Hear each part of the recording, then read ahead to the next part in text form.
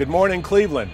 My name is Rear Adm Bruce Grooms, and we're here in downtown Cleveland in front of the historic Rock and Roll Hall of Fame. It truly is a pleasure to be here today to have the chance to talk about two of my favorite subjects, the United States Navy and the city of Cleveland.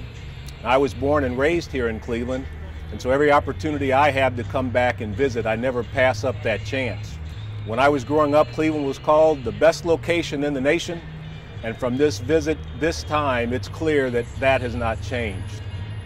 Now we're here to commemorate the 200th anniversary of the War of 1812, and there's a special meaning for Cleveland and this area because the Battle of Lake Erie was fought on the shores of the Lake Erie not too far from Cleveland.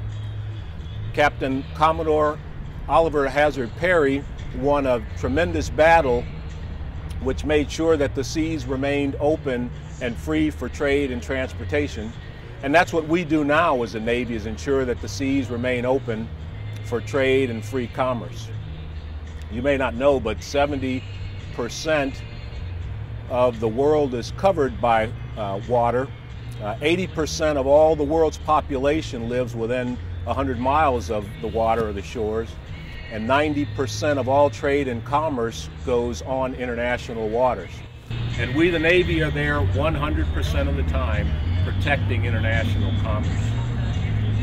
I hope that you'll take the opportunity to see what we have to offer. We want to connect with cities like Cleveland that are farther inland and don't have the chance to see the Navy.